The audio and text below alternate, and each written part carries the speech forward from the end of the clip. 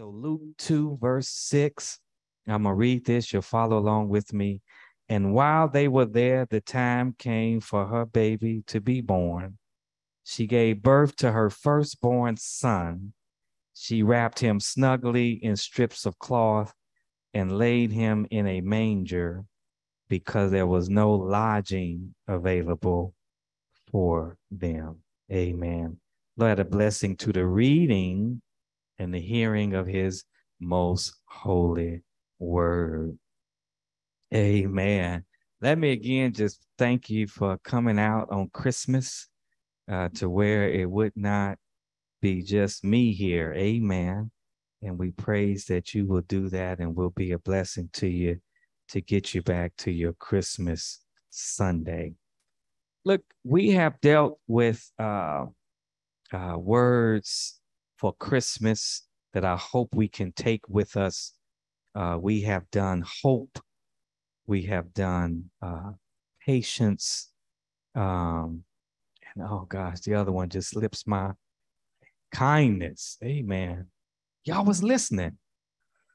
Oh my gosh. Amen. Amen. Boy, talk about making me feel good. Amen. Look, our word today, we're going to finish off is with shelter. Okay. Shelter.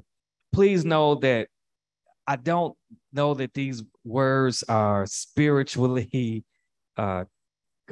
connected in common theme, but they are biblical.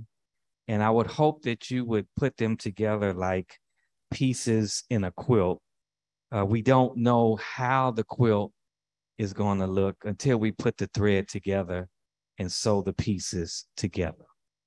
Now, I believe here, church, that the birth of Christ will bring forward several different themes and issues that apply to the cultural challenges of that day and also of the present. Okay. The bottom line is that you have an unwed pregnant lady. You have a suspicious fiance trying to hold on to the promise that the angel has told him about. You've got an old man, Simeon, who have placed death on hold just so he could behold the prophecy and see God's son.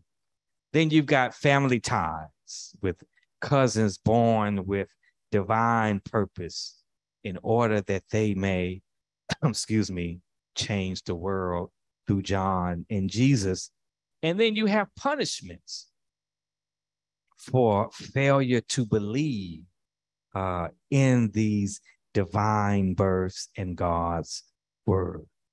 Now, hidden in these common themes is that all of these challenges, they become obstacles to the fulfillment of the promise of Jesus Christ, right?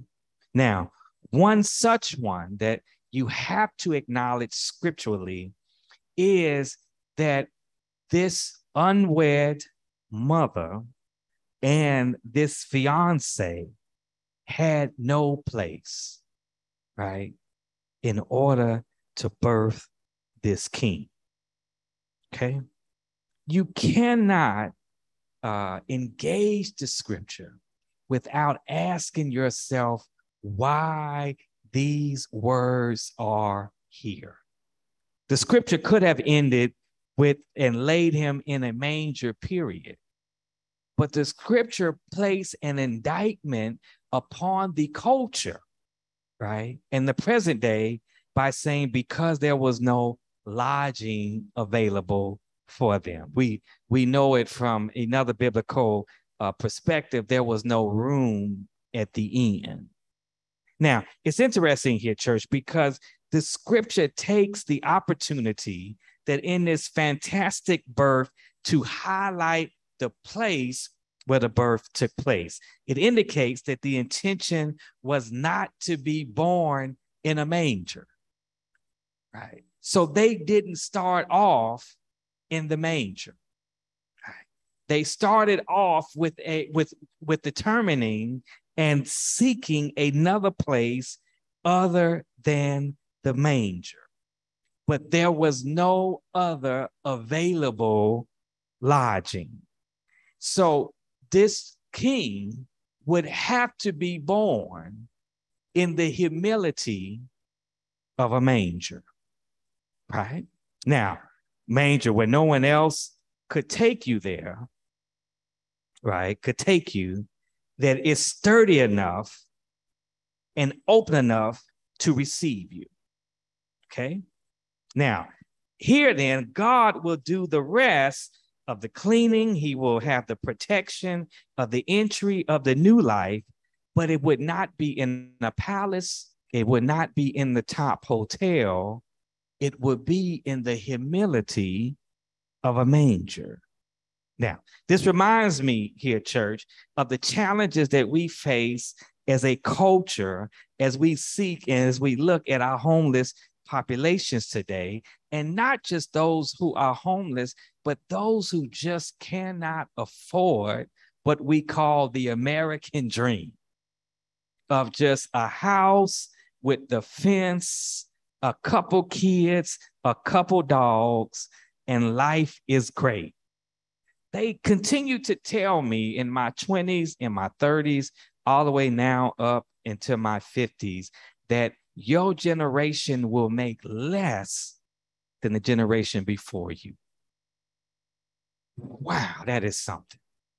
That the economy and the challenges of the economy will only get worse. So you will not be able to make more and be greater economically and financially than the generation before.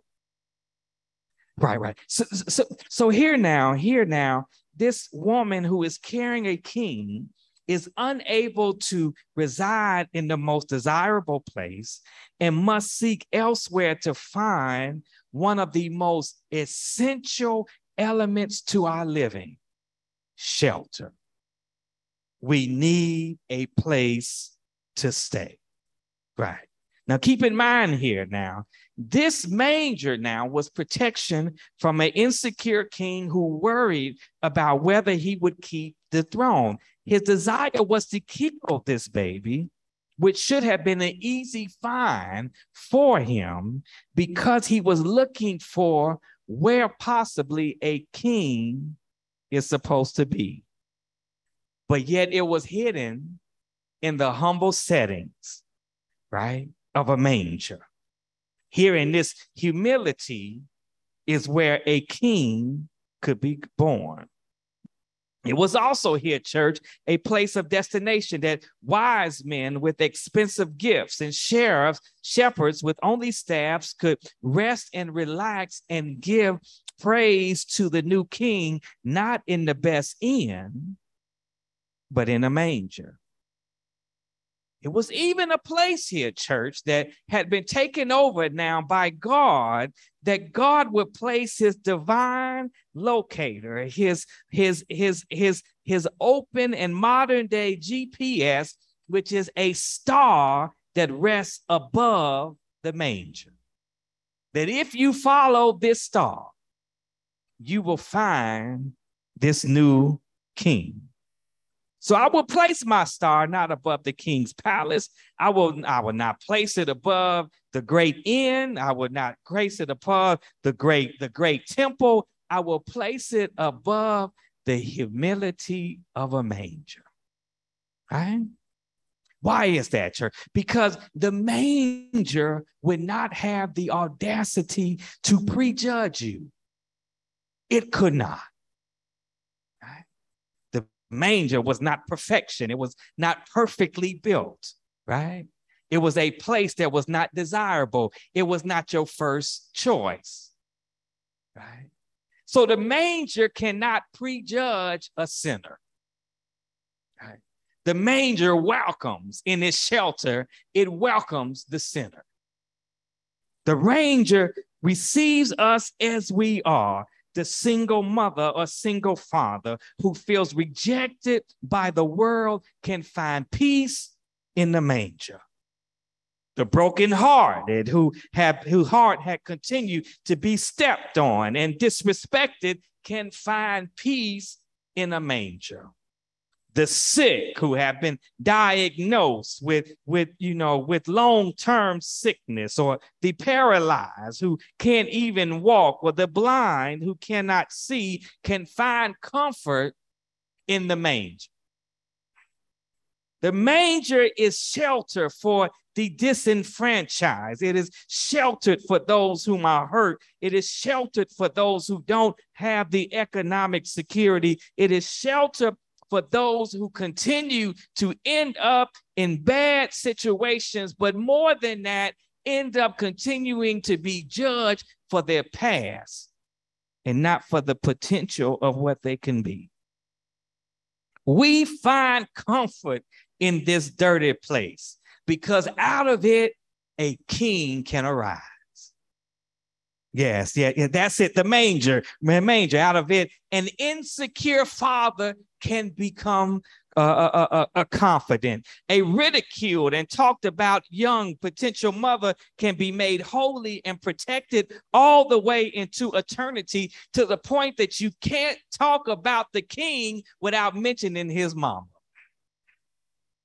Oh, yes. That's it here, church. It's shelter. And I want to say here that the church must be shelter like the manger, because it cannot prejudge by what you got on. It cannot prejudge by where you've been. It cannot prejudge by how you talk, how you walk. We have no reason to prejudge and to be prejudiced against nothing. Just like the manger could not say, Mary, you can't come here. The manger is happy that it got some kind of superstar coming this way. Right? So that's shelter, right? Church has to be shelter, right? Because here in the shelter, the church must be, and it must be called into being on this Christmas Sunday, right? The single mother who is ostracized can come here and feel and be fulfilled. The former felon can come here and be forgiven. The brokenhearted, the heart can be mended. The sick can be made stronger. The church bears the burden of shelter like the manger. Now, this is the thing, though. Shelter is never meant, right, to be permanent. Here's what I mean by that. Mary and Joseph, in order to fulfill the promise for this child, cannot lock themselves up in a manger. Right? It is a protection for the moment and for the trial. But it will take a life of moving out of that shelter to fulfill the promise. Right? Just as us, we cannot stay trapped in just what we do and have it be defined by the four walls in which we reside right now. Right? Right. I cannot. Look, there is a and now it's a bit tougher with the challenge of the culture. But I saw this commercial. I saw this cartoon on social media, and it shows the reindeer sitting there, right? And it shows Rudolph going to talk to Santa, and he said to Santa, the reindeer want to work from home. I'm glad I wasn't the only one. I thought that was hilarious. But it is speaking to the pandemic mindset that now I got it good at home. I'm going to stay at home. I got everything at home. I got Instacart at home. I got Uber Eats at home. I ain't got to do nothing outside the house no more. I can even have church at home. Come on, talk to me, somebody. I hope my Zoom, I hope I'm getting some good emojis on my Zoom. Right?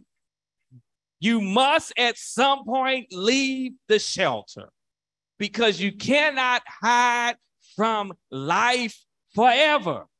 In the same way that Mary and Joseph could not keep this baby in the safety of the manger, they had to push forward in their life They had to experience it. There was joy. The ministry would have been halted if they never would have left the manger. The church will be halted if we never leave the manger. The church will be halted if you don't leave your house. Right? Come on, talk to me, somebody. Here. The church bears this burden of it, right? It's the unsuspecting, because in the unsuspecting nature, and I bet there were others who turned their nose up at this manger, out of it came a king, right? Here, now I'm almost done here. Let me share this with you here. And let me tell you, so I had a flight. I was supposed to get out on Wednesday.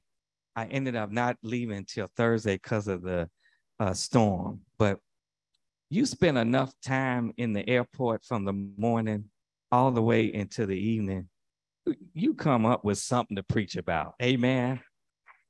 Amen.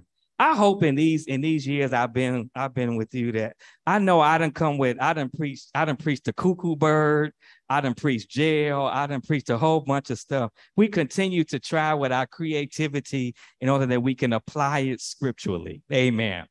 Hear me on this. Let me go back to my Boy Scout tree selling extravaganza. Amen. Which we are finished with because it's Christmas. Amen.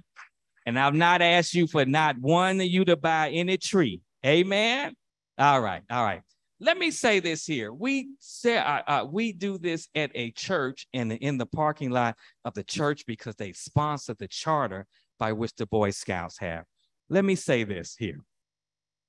This church, when it gets below 30 degrees, they open the entire church and they become a shelter. Okay, imagine that. Let me stop here and say, I am not suggesting this for peoples before you start calling up every deacon, okay? I'm not suggesting that, okay? I've come to you about Nehemiah for affordable house. We trying to give people like Joseph, professional carpenters, an opportunity to live in the booming city, right? I'm not saying that we turn this into a homeless shelter, but hear what this church does. Okay, when it gets too cold, they open it up, right? And it becomes a shelter, the entire church. I don't know when I walked in, I don't think they had cots or beds in the sanctuary, but they have an upstairs, and they have a downstairs. The women coming in will stay upstairs on these cots that we see when we go camping, right? The men are downstairs. Okay. I don't believe any one of them who come have a membership at the church. It doesn't matter, right? They just need shelter for the night, right? Now, imagine that right now, like these guys, they come, you can see there are a lot of issues. There's some mental issues that you see with some folks. There are people who are standing out there smoking cigarettes, right? We have actually found in the midst of our trees, somebody left some marijuana in the midst of the tree. And I believe they left it because they couldn't take it in there, right? And how sad they would be, they didn't find it back out there when they got back out there. Amen. Not around no Boy Scouts. We can't have that. Hear me on this. They took them in all who they could in order to give them shelter for the night. Is that not the church? Right? So here, even if it's on Sunday, hear me on this, even if it's on Sunday, right? Sunday services will become interrupted or altered in order that it can provide for the shelter. I can only imagine the discussion, right? This church has had generations of family. I can just hear it's the same issues that I would hear here. Gosh, we gonna do this? I mean, my mother was buried here. My grandmother was buried here, right? or walking over to the bulletin board or to the plaques and say, that's my name. And we're going to allow people in here like this. Whatever discussion that they went through or whatever it took, they got over it because they saw it was bigger than their personal long-term attachments to a building. It was about providing shelter for people whom they didn't even know. That if it only be for one night, let us be your manger. Because amongst these who are coming in, there's got to be another king. Right? The homeless brothers and sisters in these moments get shelter, and it falls underneath the cross. Right? It's the warmth of the moment. It is undeniable that this people of God, that they sacrifice, but the warmth that they feel comes underneath the cross. I don't know that I see, they may welcome them to church or they may ask for them to come back. And just as selling trees, you begin to see, you may see some of the same people, you may see different people. You also see people rushing, so they can get in there before it closes up for the night. But that door will remain open until the beds are full. That's shelter. Right? That's shelter. Can the church then, in our own context, our context may be different, right? But can we in some way emulate that? Right? As that manger did for Mary and Joseph with the baby. What can we do if it is benevolence, if it is a Nehemiah, if it is a momentary opportunity for somebody that's going through, that we can give them a blanket and a bed in order that they can get through the night? That's the Christmas season. The gift that these people give. Right? And think about this, church, I'll be done. This was some of the worst weather that we have seen all across the nation. But there's a place out on First Avenue that had warmth for some people. The heat didn't break down, and then able to feed them at night and in the morning. That's the church. That's shelter. And can we be that? Their population out there, their membership, I talk to that pastor from time to time, are low, if not lower, right, than what we have here. But their hearts are right. It doesn't take a large amount of people to have the right heart for the people who need help.